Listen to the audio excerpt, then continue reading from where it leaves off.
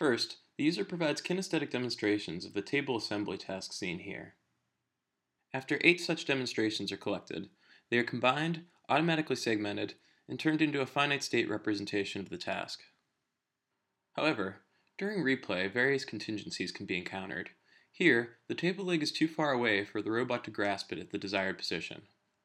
The user provides an interactive correction, showing the robot how to grasp it at a closer location, bring it toward itself, and then re-grasp it at the desired location. Here, the robot misses a grasp, and the user provides another interactive correction, showing it how to retry the grasp. Now, the interactive corrections can be automatically segmented and added to the finite state machine, shown on the right.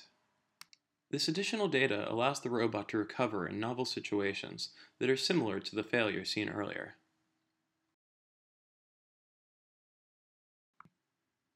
Here, we see another recovery behavior in which the robot recovers from a missed grasp, taking a different path in the finite state machine seen on the right.